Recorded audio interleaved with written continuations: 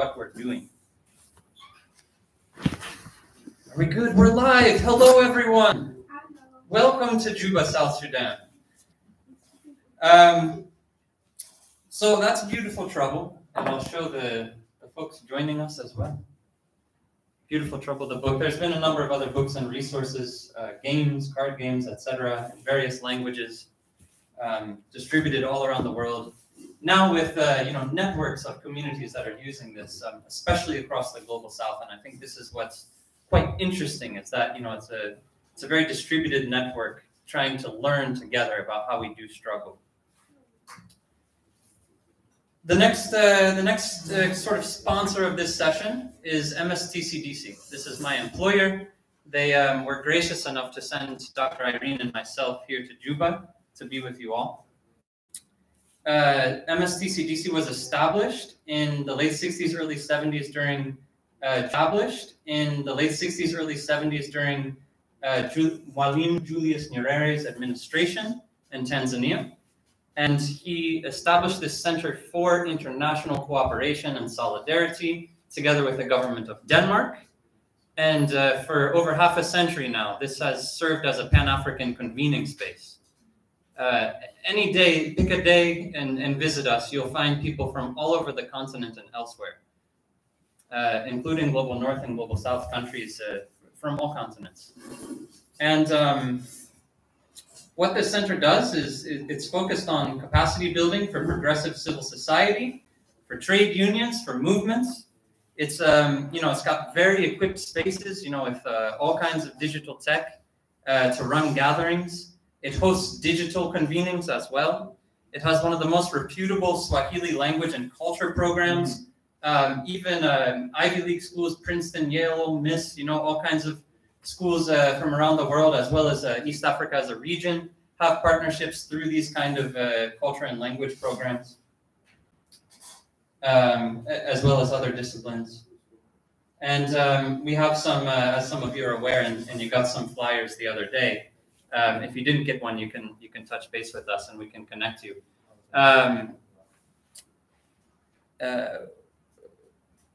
We also have undergraduate programs, and we're starting some graduate academics as well.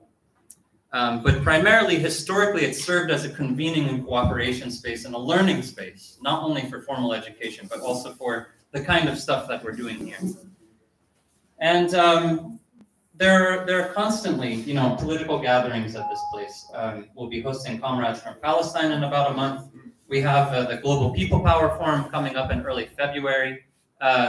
If anybody has their own transport funding and would like to join us, feel free to talk with us.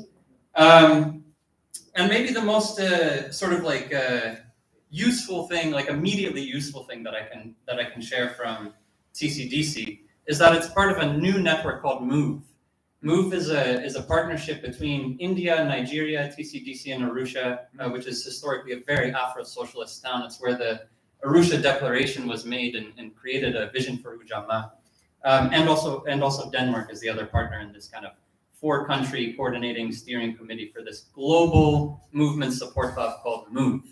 And MOVE has a number of components. I won't get all into it, but I will share in the WhatsApp thread some links to free online classes about social movements, about organizing, about cooperation, we're sort of able to see on the back end how far are people around the world going with these classes. Are they enlisting new members to take them? Is there more that we can do together to partner together? And MOVE also has all kinds of things like direct action funds, participatory action research partnerships, funds for MSTCDC. And then finally, I have to give a really important vote of thanks to a group called Solidarity Uganda that I've had the privilege of being a member of for ever since it started, maybe 2010 rather. For the first time, I think in the small organization's history, they used some discretionary funding to send Mazira to join us. It's the first time that they've put somebody on a plane, to go to an international convening with comrades using discretionary funding. So I think that's that's something really generous, from our neighbors, a few hundred miles south of here. And Solidarity Uganda might be the largest national level political education and resistance network in Africa. It has defeated a number of large-scale land grabbers. We're talking about transnational corporations. We're talking about militias. We're talking about highly connected to State House and to imperial powers, politicians backed by arms and all kinds of sanctions at their disposal against us. We're talking about a powerful network of rural women, of youth, urban and rural youth, that have defeated some of the most powerful actors in the world and continue to struggle against Museveni's dictatorship, against imperialism, and all of the capitalist backing of this fascist and despotic administration.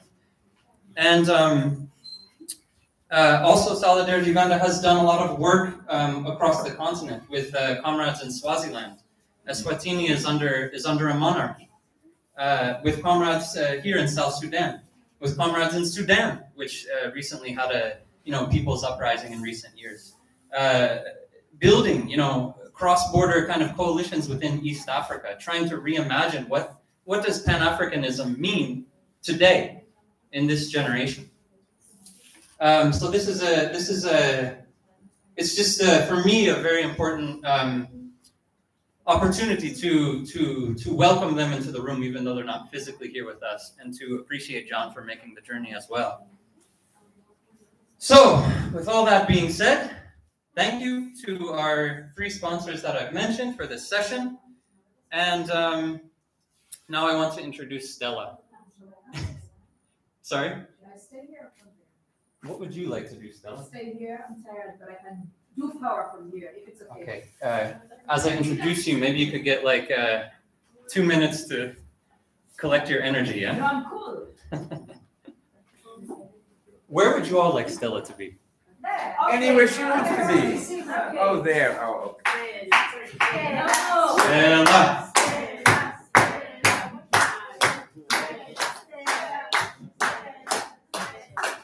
Very weak. We'll get there. We'll get there. It's been a long day. It's been a long day. An amazing day, yeah? Stella, welcome! So Matei has already, through his photography, begun to introduce Stella. I'm sure many people after the session will want to look at some of the photos hanging in the room as well, Stella. Stella is a good family friend and comrade of mine. My partner is working on a film about Stella that's won, all kinds of global, international awards, and struggling to get it done, hopefully by the end of next year. Stella and I think, met in Luzira prison, is it? Probably for the first time. I think so, for the first time. Stella, has been a political prisoner for her poetry and resistance to the Museveni regime. And, Museveni is a dictator well backed by the US, well backed by Chinese allies, well backed, he plays whoever, the EU, whoever comes to him, the best deal, I'll take it, She's a very loving and affirming person. Very loving and affirming person. Known for her rudeness. Known for her vulgarity. Known for her disruptiveness. But when you talk with her as a human, as most of us have, if you've seen her like maybe on TV or social media, I know she has a massive social media following. You're like, is this the same person? Indeed, it's the same person.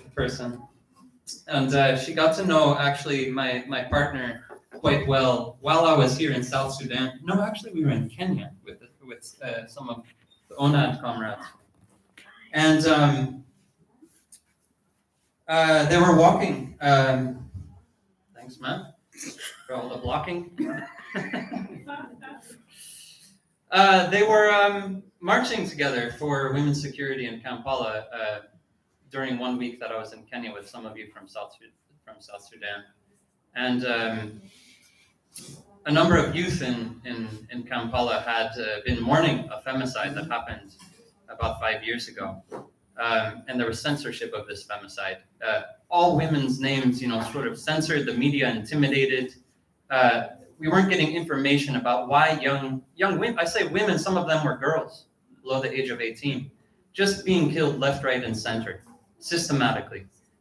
So we dug up information, whatever information we could find about the names and ages and workplaces and communities that these young women and girls were from, and we embroidered a huge kilt. It was inspired by the work of a Mexican artist who did something quite similar. And so my partner and a bunch of youth from Greater Kampala marched with this kilt for women's security in Kampala while I was together with some of you South Sudanese in Kenya. And she told me, my partner called me and said, I've just met Stella, and all the media has been asking Stella, oh, tell us more about this kilt. We want to hear from Stella. And Stella's just so humble. She said, I didn't make this kilt. Please talk to these people. So something that I really appreciate about Stella is that she builds up others. I know I'm not really giving kind of like a professional or political CV here, but I'm getting there, yeah?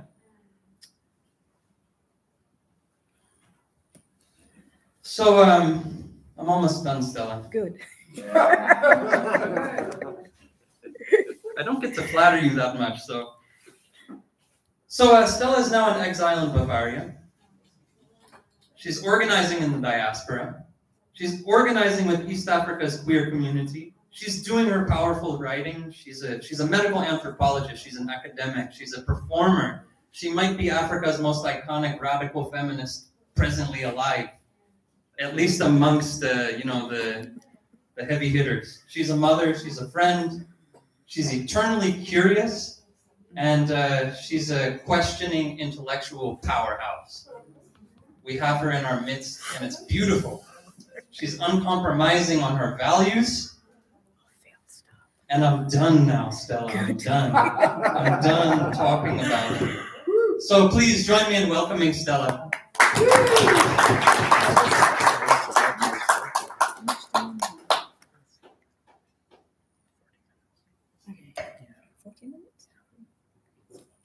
Right, so thank you very much. I don't do praise very well because the work that we do is thankless, often.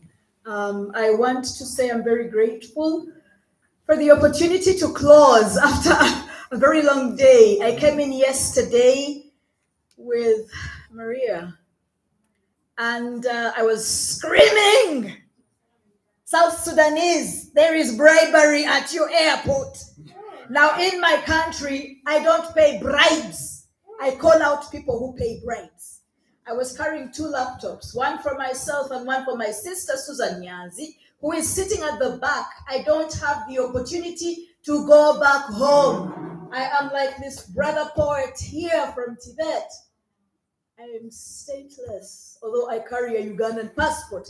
And so when I come to Sudan or to Kenya or to Tanzania, my family come to meet me. And I want to thank you very much, Matt, for allowing me the space to meet with my lover. He was here yesterday. And my sister was here yesterday. And I want to say that for me, at the end of a long day, I want to listen to a person.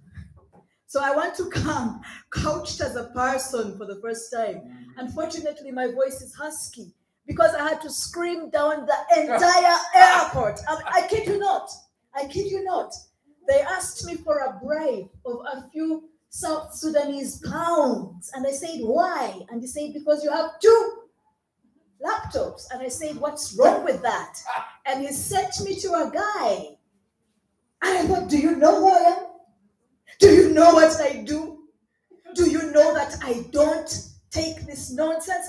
And I had watched a line of people paying double because they had visas in their passports and they were paying and nobody said anything. And so I was waiting to be given a small invitation to challenge what was happening.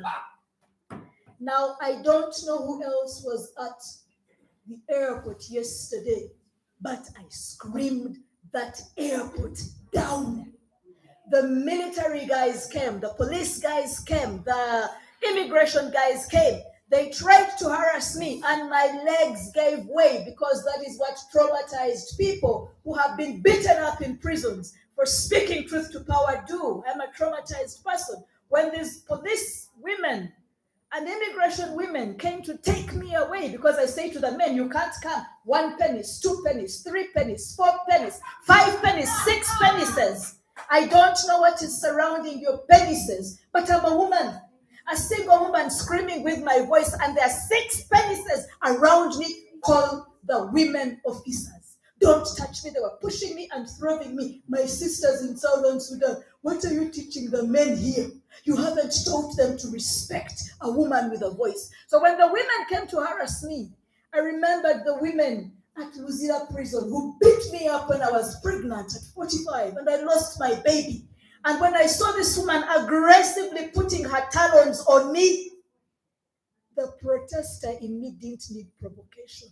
I wanted to flee because my body is weak. My voice said, you have a voice. When my body backed out and I fell on that floor, they thought I was pretending. At your airport, South Sudanese, they tried to kick me. But a collapsed body is a collapsed body. When you're traumatized by the state, your mind knows you cannot fight them. So to protect you, it shuts down. My legs gave way. They tried to pull me away. My voice was there and I was screaming, I will not give you praise. Policemen should never touch women. If I'm a criminal, charge me. And my eyes were wide. And they thought they would do anything to me. I said to them, do you know that in my country, I protest and throw off my clothes? I am a nude protester. I am a revolutionary, my brother. I am radical and I am rude. When I don't have a gun, I have a voice. When they took away my voice, I was being sentenced because of a poem that I wrote about President Yoweri Museveni. When I was being sentenced, not at the court, not in a woman's prison. The police, the prisons, and the courts in my country, for a singular poem that I wrote, decided to collude. And they took me all the way out of the women's prison, and they took me to Luzira Maximum Security Maction Bay for condemned capital offenders. I'm a single woman. I have been convicted. A day after my conviction, they are taking me into the all-male prison. Not the junior juveniles, not the young remand prisoners. They took me to the capital offenders prison for my sentence. And the men who had not seen a woman for a long time, they were like,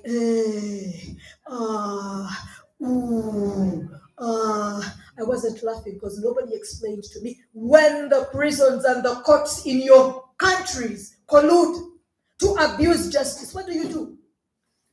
And then I was put in a little room surrounded by male prison guards. And the women who brought me in prison uniform, they handed me over. I didn't know what to do. My lawyers were not there. My family was not there. Nobody explained to me that a female prisoner, a woman who writes poetry to power, can be taken and sentenced, surrounded by prisoners wanting to touch her flesh, male prison wardresses, and IT. You know IT? Information technology. There was a camera and there were screens. And I was being projected into the courtroom. My political party members, opposition member parties, academics, queers, women, poor people were in that courtroom and outside the courtroom. Television stations from all over were there. And I was not there. They had taken away your community. When they take your allies and your support, the solidarity we are talking for has been gathered. And they isolate you. What do? What do you do in that moment? There's IT. What do you do if you're a revolutionary and they've taken everything away? You feel like Stella Nyanzi, you say, hey, I have a voice. And so they called me up to the podium and I said to them, I have to know, how does the technology work in here? Nobody explained to me. And I said to them, I have a bottle of water. if you're not careful, I will pour this water in your technology. Show me. So I'm sussing out, I'm trying to find out what's going to happen. And then I saw a prison warder walking towards a corner, right? And I realized that's where the cameras are. I'm going to scream that side, right? Because they have to hear me in my courtroom at my sentencing. So I began screaming poetry, right? Rhyming and rhythming. And then you know what they did? You know what they did? Because the state will come at you. The example you gave was real. First, it was a man operating technology. And then the state gave him the power to switch off my voice. You're in a courtroom at your sentence. You want to challenge power, and the state takes off your voice. What do you do? What do you do? People have said, I'm mad, I'm insane. But if you're a fighter and you want to give them one good blow and you have 5 fingers, you know they are rude signs. So what do? You fold the 4 and you stay with the middle finger and you hold up 2 middle fingers and you go like, fuck you, fuck you, fuck you. In the courtroom, I was not being impolite. I was not being rude. I was being a revolutionary because I knew they needed to see me at my sentence. And you know what happened? IT carried that message all over the world. All over the world. And then when my fingers were being very rude, my face was cut off and my lower body was left. They've taken away your voice, they've taken away your community, and IT is doing things for you. What do you do when you don't want to go out and let the state, the enemy, the oppressor win? What do you do? If you're Stella Nyanzi and your ancestors walked nude, you throw off those clothes. Comrades, I pulled off my clothes. I took off my power bra. Now you're seeing me with a bra. These things look large. When the bra comes off, they become bazookas at the front line. Whirr, whirr. And I pulled out one bazooka in one hand and the second bazooka on the other hand. And the technology is on my breasts. And I jiggled those big breasts during my sentence. And the people in the courtroom are going, hey! And that day I was punished. But that day we won. We won because I said, I am a revolutionary. I will ride on the history of women's protest. I had poetry, they took away my voice. What do you do at the last minute when you have to speak truth to brutal power? In my case, I don't know how to operate a gun.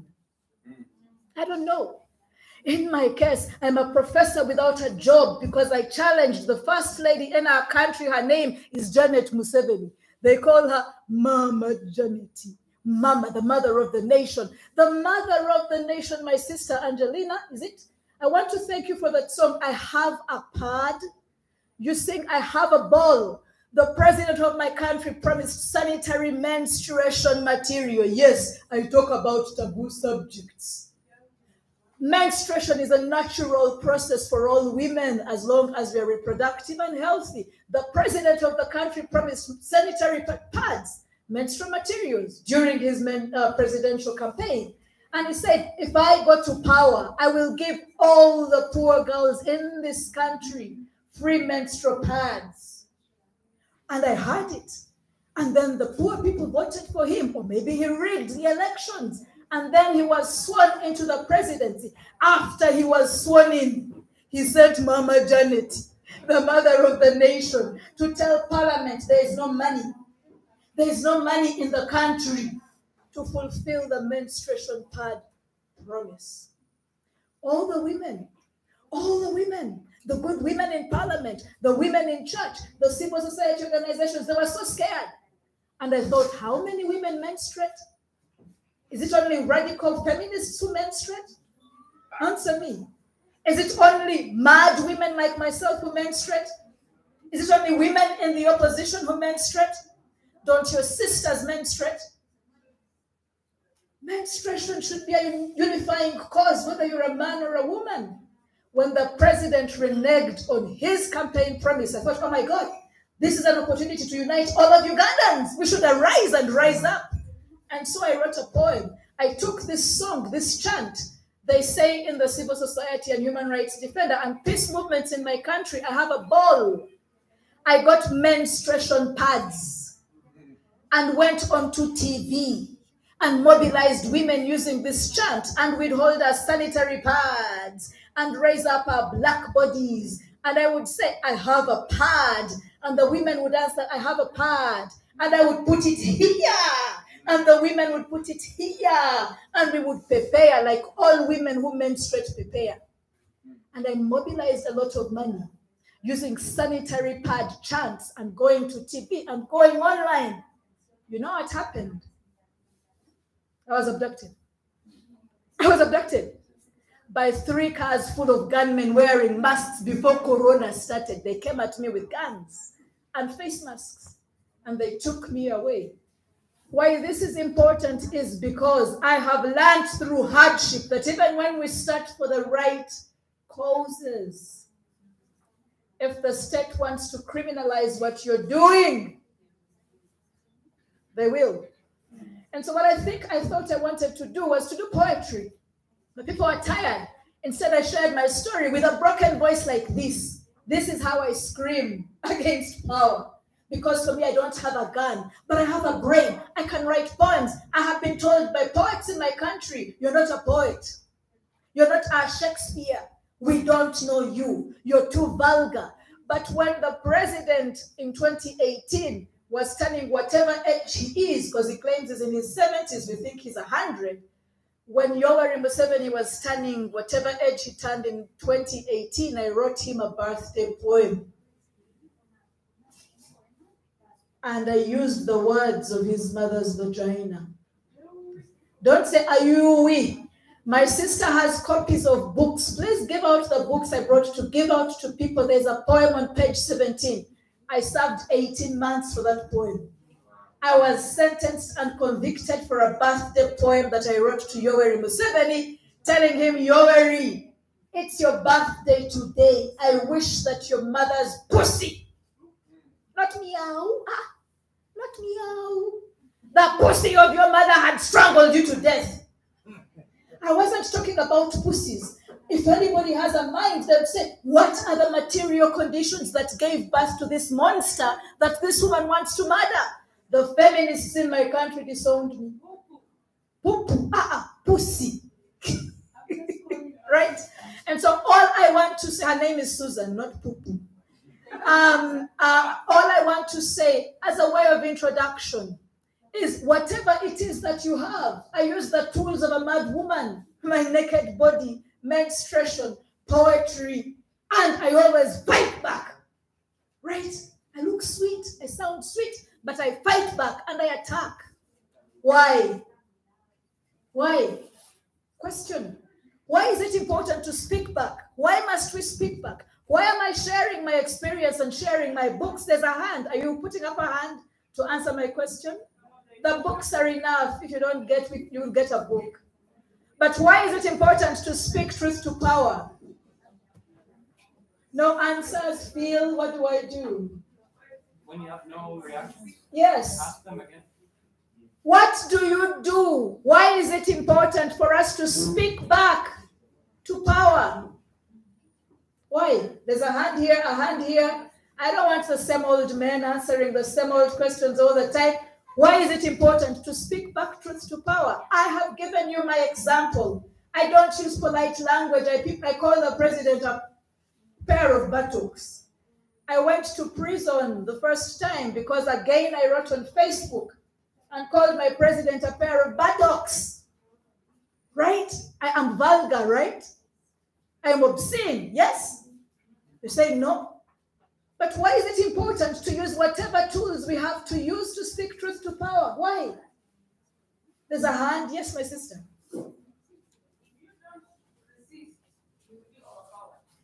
If you don't resist, you will be overpowered. Yeah. So you have to speak back. Like the ball. You throw a ball, the ball bounces back. When you keep speaking, you speak loud, you are persistent so that they understand that you are not happy with what they're doing.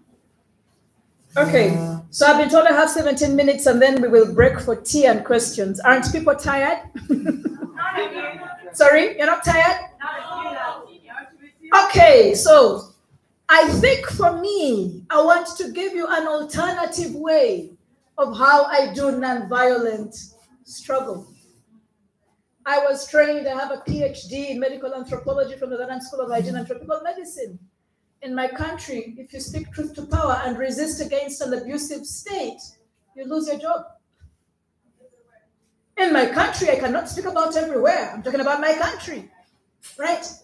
I have a Master of Science degree in medical anthropology from University College London, okay? I could get a job anywhere, but I came back home. My first degree is in mass communication and literature, right? So I studied poetry. When the poets of your country denounce you, yet your books have taught you poetry, what is it saying about the sort of resistance that we do? And so all I want to introduce is when your education has been taken away from you, just like my voice was taken away from you, when your communities of support have been taken away from you, right? When the baby you hold in your future, in your womb, the one you're thinking, I want to fight for this baby, has been taken away from you as a punishment for your voice, what do you do in terms of speaking back? Right? You use what you have. You use what you have, right? If I don't say anything else, if you don't make meaning of my madness, call me mad, I tell the people in my country, but use what you have. If you're an organizer, organize. If you're a thinker, think. If you're a professor, profess for the struggle. If you're a woman, you don't have to become a man to do what you're doing, right? But use what you have. I had the university, I was publishing academic articles and getting cited, right? I thought Phil would say she's an amazing academic. No, because that was taken away. But even when they take away your voice, you don't give up. You keep going, right? My productions were in the academic genre. I find I have to turn to poetry. Why? Because on Facebook, I don't need an editor. On Facebook, I don't need reviewers. On Facebook, I don't need permission. I get my phone and I Facebook a poem and the president sees it. Why? Because I've been consistent at criticizing the president. When they took the academic genre away from me, I went to social media. And so I think it was Maggie who said that social media, in terms of new strategies, we have alternatives, we can't give up. It is not easy because from my example and from my country, there are new laws that have caught up with us.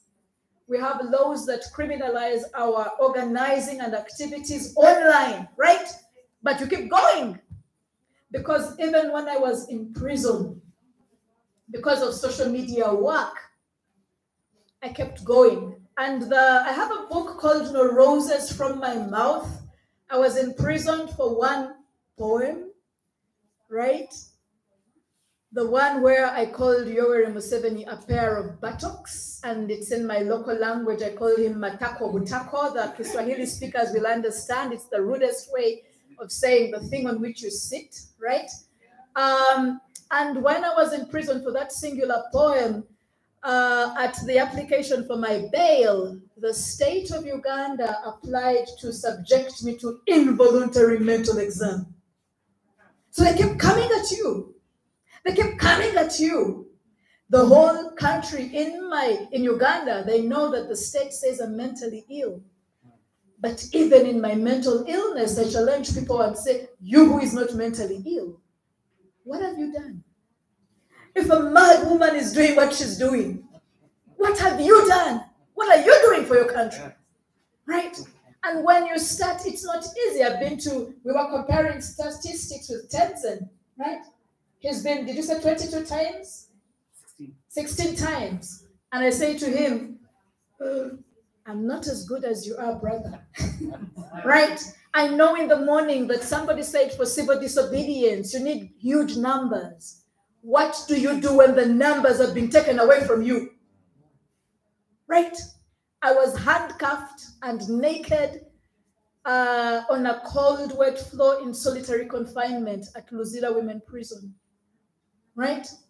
I had been beaten blue-black and the visitation rights had been taken away from me. The time just after that, Phil came to visit me.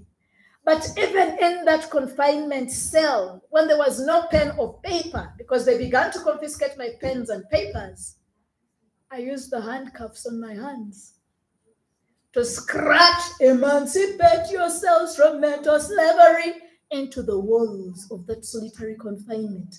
I even had enough time. I signed my name, Stella Nyanzi, and I put the year 2018. Why? Why?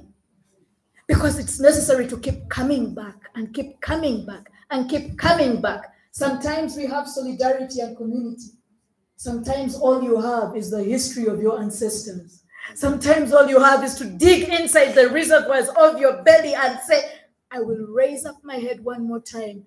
Sometimes all you have is the examples of other women in countries like South Africa, where I had watched the lady, Mama Winnie. She's not perfect, but I'd watched her incarcerated. But we don't give up, right? We don't give up if it means getting the very handcuffs of the people who have incarcerated you. You get those handcuffs and speak truth to power. I don't know if I have done what I was supposed to do, but I was showing you this book that after I wrote Emancipate Yourselves, this is Bob Marley, right? Bob Marley sang a song, Emancipate Yourselves from Mental Slavery. You talked about freeing the mind. Harriet Tubman said the worst slave that couldn't be rescued is the one who didn't know they were a slave. So I began to think, how do I challenge, even in solitary confinement? They'd beaten me.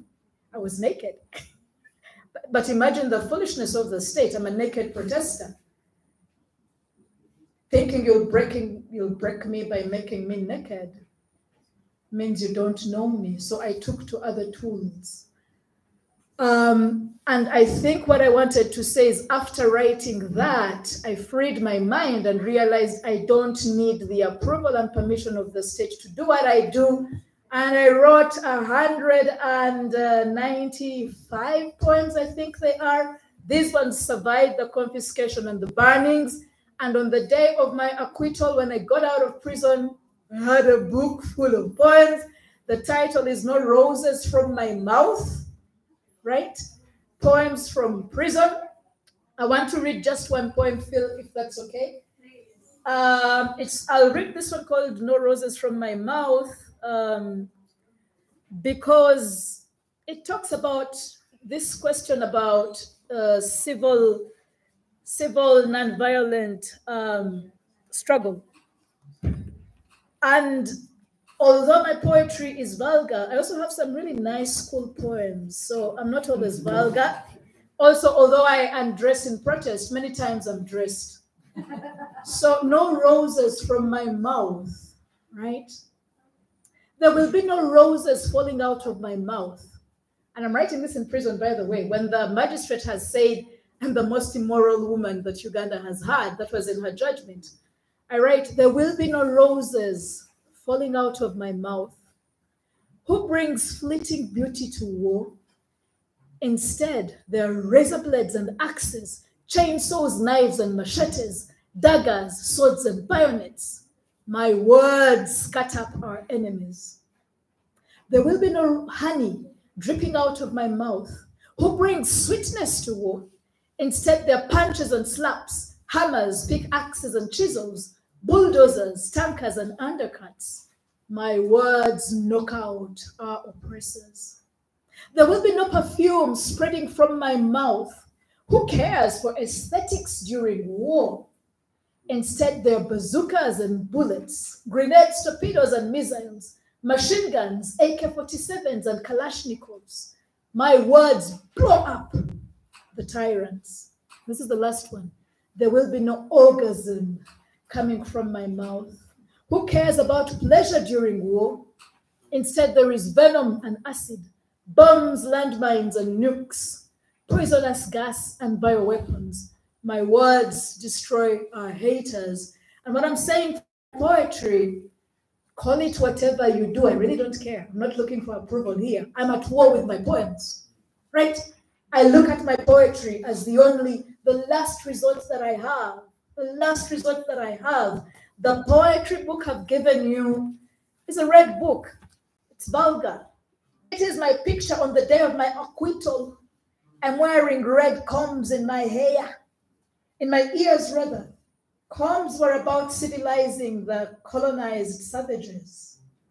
Those combs remind me they once called us savages. If I have to be a savage to speak truth to power, I will. Right? And sometimes we just need these symbols to remind us who we are. If they call you mad, use your madness to speak truth to power, but keep doing what you do. And this book, Don't Come in My Mouth, sounds very sexually graphic. The title poem is called Fellatio, an adult word, XX rated, if anybody knows what it means. But I'm actually telling the president, don't put your dirty words in my mouth. Don't come in my mouth. When I perform, don't come in my mouth. I'm like the disgusted woman who doesn't want a man to come in her mouth. But the whole nation understands what coming I'm saying. Don't put your words in my mouth. If you're a dictator, I will call you a dictator. Right? And for me, politeness has cost us lives in my country. Politeness and respectability and trying to conform means that at the South Sudanese immigration point, those women are going to harass a woman. Those men take bribes. They make foreign visitors pay twice because nobody has screamed down at them. I entered without paying a coin. I lost my voice. I lost my legs. It was temporary, right? So what am I saying? Do what you have to do. My last book came out. It's called Eulogies of My Mouth. When a dead man dies in Africa, we don't talk about his wrong things. We grieve so hard. When presidents die, we grieve so hard. The whole nation stops. When speakers of parliament die, we stop and grieve mockingly, even when they have beaten up our wives, stolen from the public coffers. 5 minutes to go. When the Speaker of Parliament died this year, I wrote mockery poetry. I refused to be an African. And I invited all of Uganda. I was in exile in Germany. I invited all of Uganda using my social media platforms to dance at the grave of this enabler of the dictator. One poem got 500 likes. The second poem, so I was 57 years old or 58, I forget. The second poem got 1,000 likes. The third poem, I wrote 57 of them to mark his 57 years on life. By the time I had finished, my Facebook timeline had gone viral. When I was in Uganda, they could arrest me. In Germany, they can't touch me. People have said to me that exile is defeat. Exile is surrender. And I say to them, no. Sometimes exile is just to go away and re-strategize because a dead soldier cannot fight. A dead soldier can do nothing. A dead mother cannot take care of the soldiers in the revolution she has raised. If you have to go a little time to exile so that you can protest up the walls of that building, go to exile. They will laugh at you. But in exile, we heal ourselves.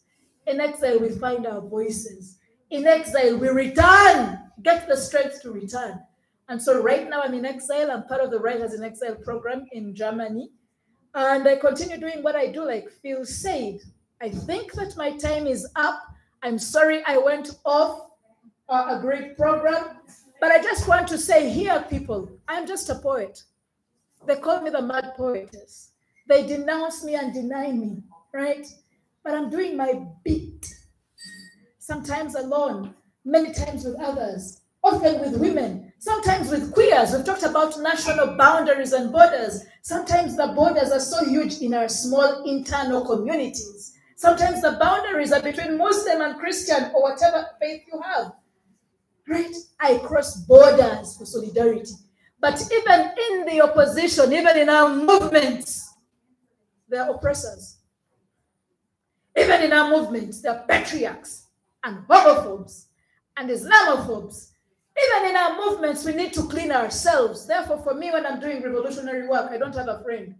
I stand in solidarity with people, but I'm always eyes open for the oppressors in our beds.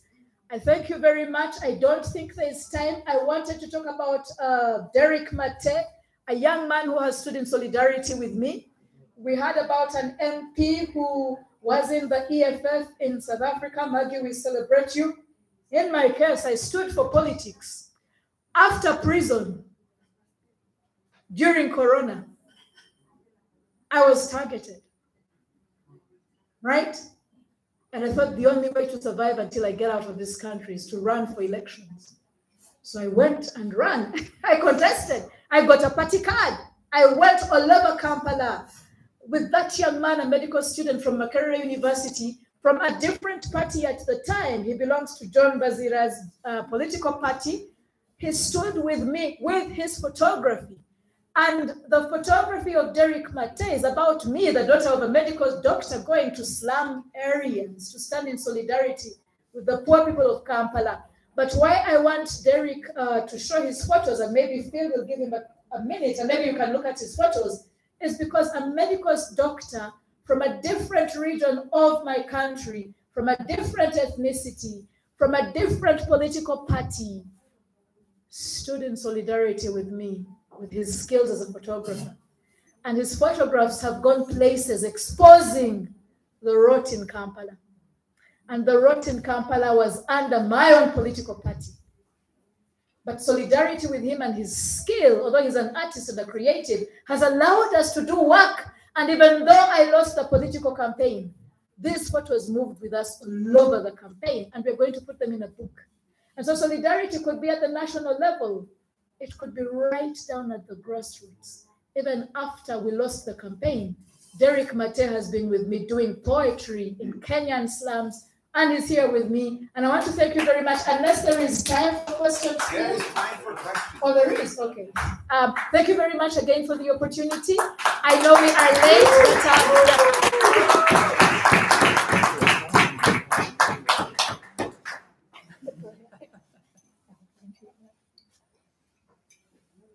Thank you, Stella. Thank you, Stella. Sure. And thank you, Mate. The first question will be from me to Mate. Wait, I don't know. That's a little bit fake. Mate, are we welcome to give you a little cash contribution to take one of the photos home? Hi, everyone. Hi. Hi. Yeah, I'm called Derek Martin. Am I loud enough? No. Come to here so that people Shall at I home can go say away? how they were, but don't go away. Sit there. No, just stay where you are. Hi. Yeah, it's good to be in front of all of you. I'm called Derek Mate. I am a medical doctor by training, trained in Makerere University. For now, I'm taking on the art. I love art. I love taking pictures, and a lot of what you see in the room was printed in Sudan, in Juba. I would have loved to have better looking work for you to buy, but unfortunately, this is what we could get in Juba. Apart from the other picture, which is already bought by Max. Yeah, Max a has little already red purchased. dot for that one. Yeah, sorry. Yeah, you can contribute to the book coming out. We are working on a photo book where I am hoping to have all these pictures of Stella telling her story around Kampala, telling the plight of the poor women in Kampala, to share with you, to share with the world. Maybe one day in your living room, you will have very many pictures of Stella, a woman doing a lot to transform her community. And thank you very much. We don't have a lot of time. I wish I could talk and talk and talk. Hi, Mommy, in case you see me on TV. Thank you very much. Yeah, you can contribute to the photo book coming up. But yeah, and you can buy a print. You can get it signed by Stella and me. Thank you very much. I don't want to take a lot of time. Thank you, Bill. Thank you for the opportunity. My pictures are illegal in Uganda. I'm not allowed to exhibit anywhere in Uganda because there are pictures of Stella. So being in Juba in a foreign land. South Sudan is not free. Yeah, I'm happy I'm in a free land where I can share my work, share my art, and share it with the world. Thank you very much. Thank you, everyone. Thank you for fighting for justice. Thank you for fighting for a better world. And keep doing what you're doing. Thank you very much. Thanks, Mate. So I'm glad that I see some people already getting some tea. So let's take that as a welcome sign to get some tea. But I also want to keep the energy going. I think the energy is high, even though we've had a long day, and I don't want to just totally diffuse it by like sending us all to a long queue. So if you see the queue is short and you're feeling thirsty, head over to the tea table. But we're going to keep the conversation going. So before we open it up for sort of like plenary questions, hold those thoughts for those hands that I see in the air. Get together with 2 people sitting around you, so groups of 3, and come up with 1 question as a group of 3 that you would like to ask Stella. And then what we're going to do is each group is going to share their question, just a 1-sentence question. Stella is going to write them down, because I know you're always taking notes on everything. Yeah. And then you can decide which ones, if any, you want to respond to. And then after that, we'll open it for more of like a plenary, normal plenary kind of Q&A kind of thing. Sound good? Okay, so 2 minutes with your group of 3. Come up with a question. How much time do we actually have? I think we should. And people have been going up to what ordinary.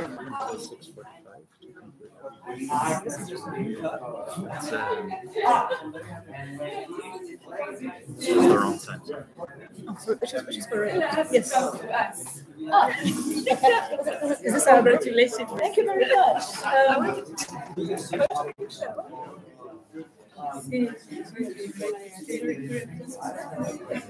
it clear enough? Let me take one now.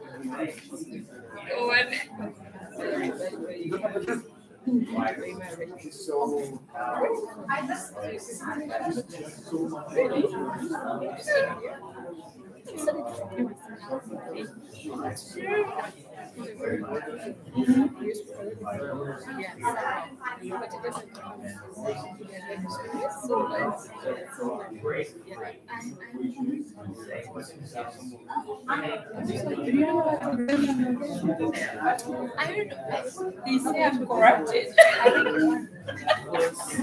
No, I've been in the feminist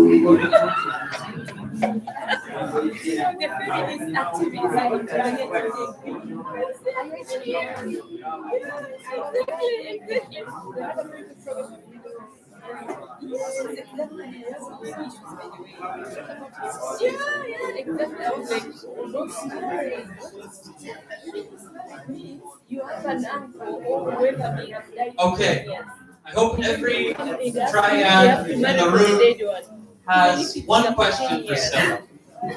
At least one. I'll start with that one. So I'm going to pass the mic around to every little group. Just read your questions. That's all we need from you at this point in the program. Stella, are you ready to take notes?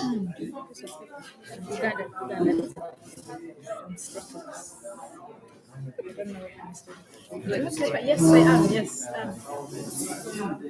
Is that yours? Okay. This is not mine. All right. So starting from the left. Stella Nyanzi, we discussed your presentation and our meeting with you earlier.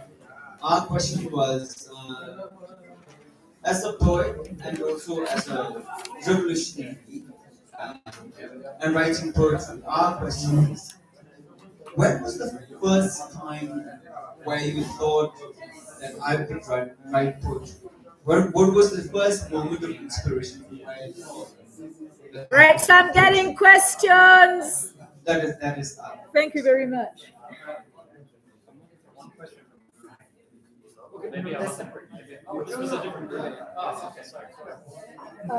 Thank you. I want to take this opportunity to thank Dr. Stella for the work she's doing while in exile.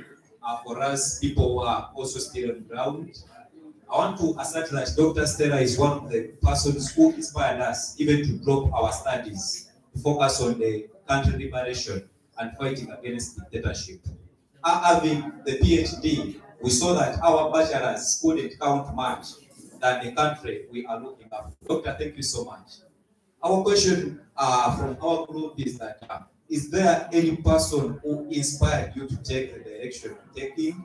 And also, are there the younger people, younger ladies you are looking up to mentoring or grooming to carry on the work you're doing? Thank you. Great, thanks. Just one question. That should be one sentence, right? What's your question? One sentence of a question. Right, I just want to thank our dear Stella, but also to encourage what you are doing is not in vain. You're actually helping so many people to really build their muscles, if I can put it that way. Those are many sentences. Okay. Okay, the question is, I like one thing you talked about, people going for exile. We have had those experiences in the country, and every time you are talking about it, for me, it really brought out as a way of strategizing, so that you can get here for more effort, more energy, so that you can come back with new strength. And I think this is a lesson, because we have had those experiences here. Wonderful, thank you. We're bringing... Yes, we're going from group to group. Every group will get a chance to pose their question. Stella is writing down all the questions, and then she will select which of these do I want to respond to. That's how this protocol is. And it's important that we kind of like reconvene, because we're kind of losing the morale here. Yes. I'm showing the people that ask questions. Bueno, aquí nosotros definitivamente es una historia muy fuerte y que nos sigue llenando de valor, de valentía. Y queríamos saber precisamente cuál fue lo que a ti te inspiró desde niña para luchar y continuar y hacer esa revolución en tu vida. Thank you. That was such a powerful story, and it gives us so much strength. I want to ask, what was your inspiration since you were young to continue the struggle and to continue the revolution? To everyone. The next group of three. Our question has been asked by different people. Thank you. Okay, thank you very much, Dr. Stella. I have one question. I know you're good at advocacy, but what are some of the strategies that you use for inclusive advocacy? Focusing on persons with disability in different angles. I know you have a lot of poems, but I don't know whether you have one on inclusivity. Because leaving no one behind, it promotes human rights better.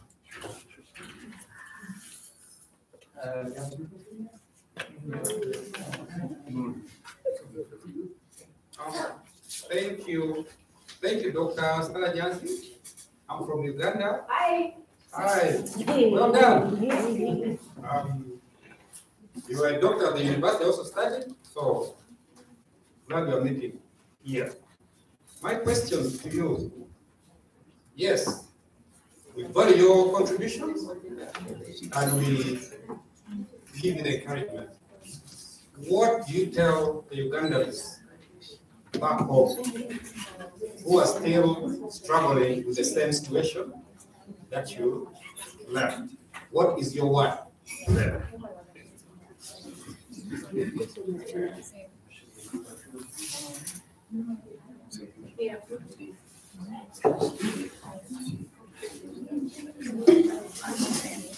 Hi, Stella. Hi. I want to say this. I didn't know you in person. I'm just knowing you today in person, but I knew you so much from the media, particularly when the speaker died.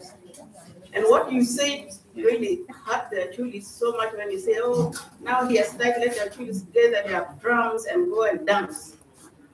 People didn't like it. Although in your Facebook they take light, but they thought your advocacy against the president was not good at the time of the funeral. But later on, because many people didn't understand why you were saying what you were saying. Later on, some people start saying, you don't know the crazy, you don't know the crazy Stella. Stella is not really hinting or hurting the dead speaker, but he's talking of the governance, the way the government has been oppressing people, and some of the people in the government. Now, I want to say I've met you. I'm going to write to the Achilles that I met this, they call you what? The crazy Stella. The witch. No, they call you crazy. Mad. I will tell them I met the crazy Stella and I understand why she's saying what she said against the speaker. But there is a question from the group. The group said, are you never afraid? Are you never afraid even when you are in exile? Because the government in Uganda is known of abducting people living in exile. How do you transform your anger?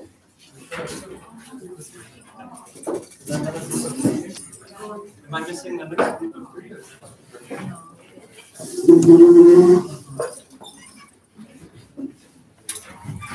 Who's next?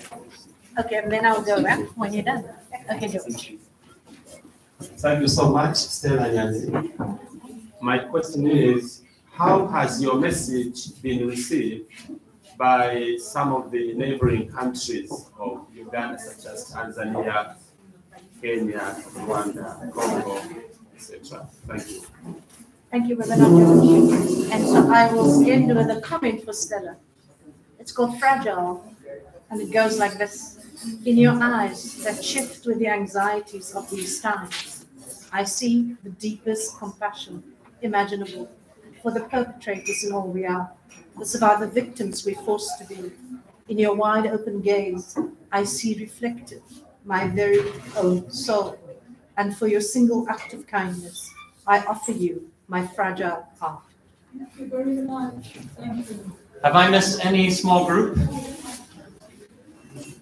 Great. Stella, lots of questions. Respond as you wish. Sorry. You made me want to cry because it's a powerful poem, and I thank you for it. That is the response of people to my poetry. A lady said the Acholi people were mad. I don't write poems without an intention. First, I have to provoke a reaction, and sometimes you need the mad anger for people to sit and begin talking about a topic. My poems are agenda setting. How does a single person in their bedroom with a phone reset the agenda?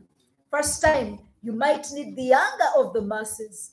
And sometimes the problem with poetry, which invites interpretation, is people miss the message and they stay with the symbol. That is why in my country, she said, the Acholi were very angry because at first they did not understand. Then they called you mad. So in many other countries, I get licensed because they say she's insane. And that protects me. But we know from history that women who are called insane, right, are those women who change history. History change makers are not going to be afraid of call me whatever name, I don't care. I have a mission, I have an agenda to set, I have a truth to tell the dictator, call me what you want, I'm going to do it. So the response across countries is different. I was asked, am I not afraid? I'm very afraid. I'm always afraid. Part of what prison did to me is to make me paranoid. I was poisoned.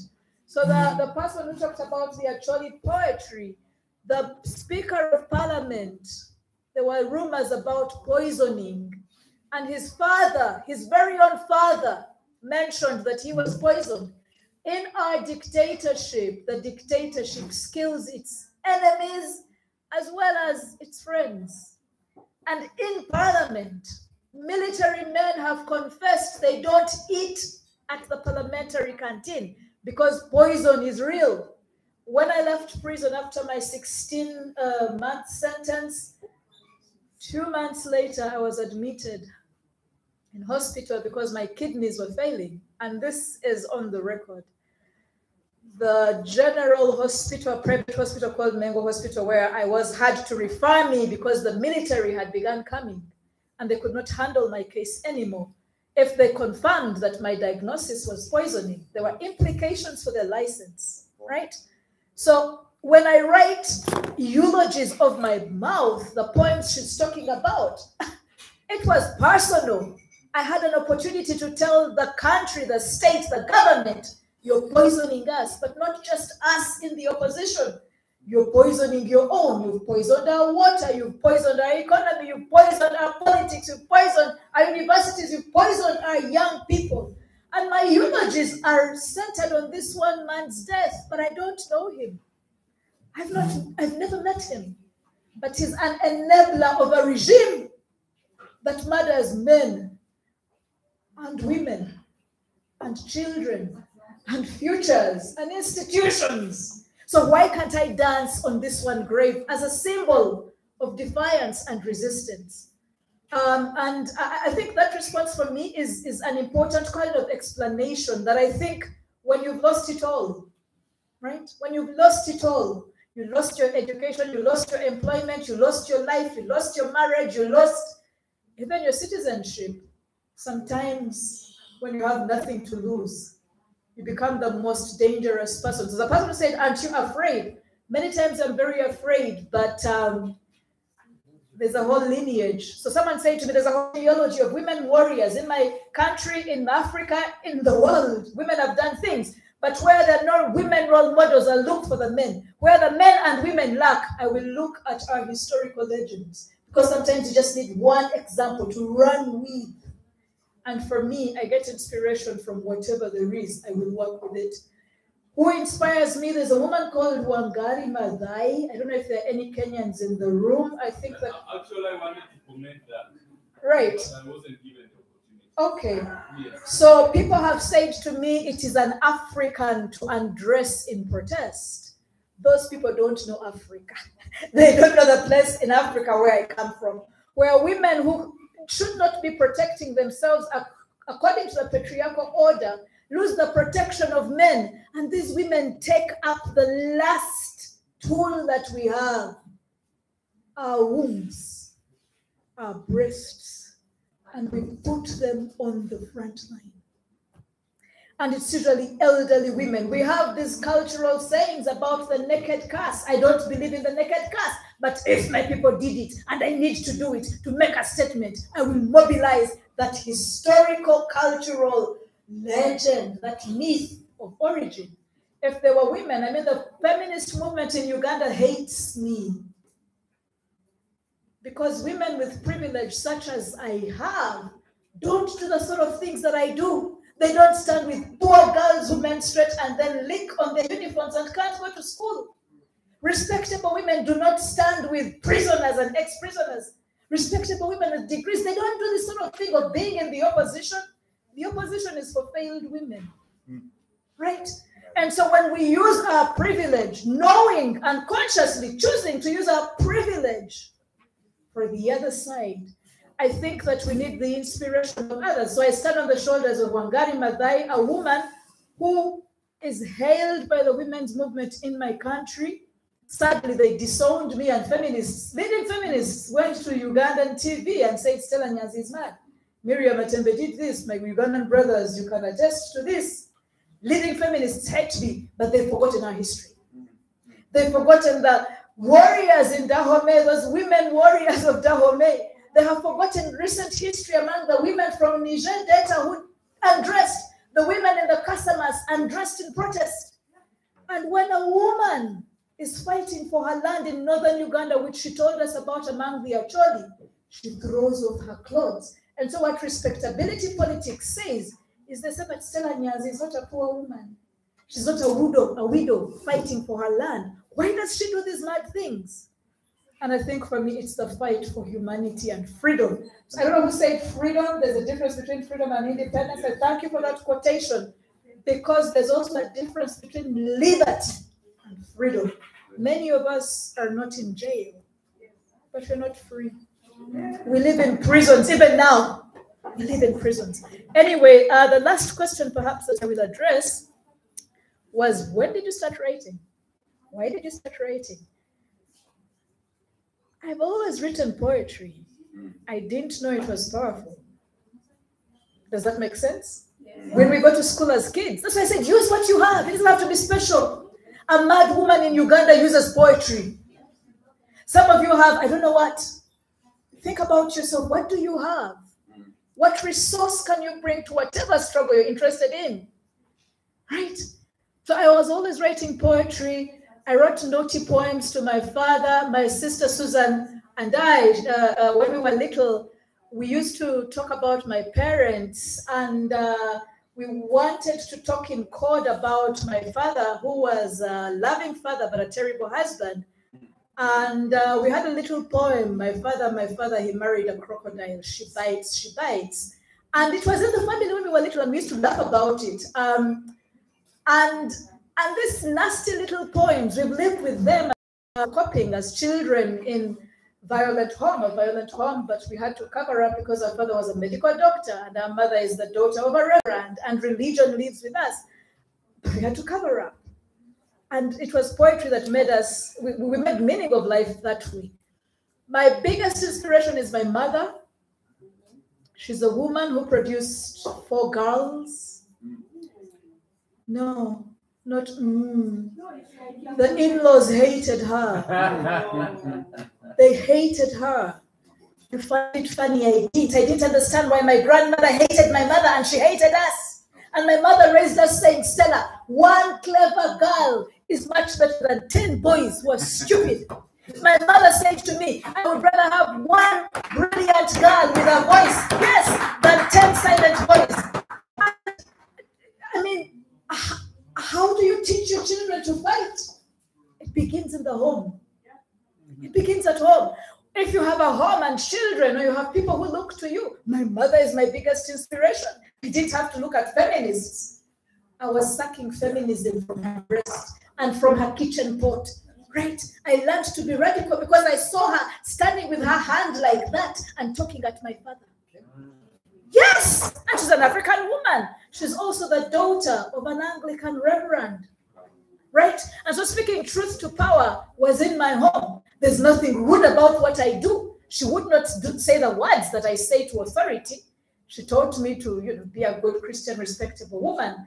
But a time comes when you violate even Mama's word. If Mama's word keeps you in bondage, if you don't know you're a slave, you stay in those chains. Thank you very much. Phil has come. If I haven't answered your question, it's not. The message to the people in Uganda is keep up the struggle. We have a dictator. His name is Dictator Yoweri Museveni. That man has to go, right? No two ways about it. Uganda will not be free until Yoweri Museveni is free. Those of us who are feminists, the women in Uganda will not be free until Yoweri Museveni leaves the state running of our country. If you're an anti-capitalist, if you're anti-war, whatever your cause is, until Yoweri Museveni leaves Uganda. Maybe not physically, but the matters of Uganda. Uganda is not free. Whether one is for his party or against his party, we need allies and we need to mobilize. And those of you who are not in Uganda, please put up pressure. I don't know how, I don't know when, I don't know why, but find a reason to stand with Uganda, because we live under military dictatorship that masquerades around as a democracy because we have elections every 5 years. I have told them, a woman, I was abducted by gunmen. I'm not the first person. There's so many young people and men who are in prisons. They've disappeared. Etc. I won't talk about my country because I didn't come to do that. But one word for Ugandans: if we don't fight, we are dead. Right? We'll die with a dictatorship. I don't want my children to say, oh, Mama was fighting and then she died and the dictator is still here. I want to dance on the grave of Yoweri Museveni. Not as a witch, but as Ugandans who have liberated ourselves. You're laughing, but I want to laugh at home and freedom as I am here. Thank you very much, Phil, for the opportunity. And a good conference. Thank you, Stella. Thank you.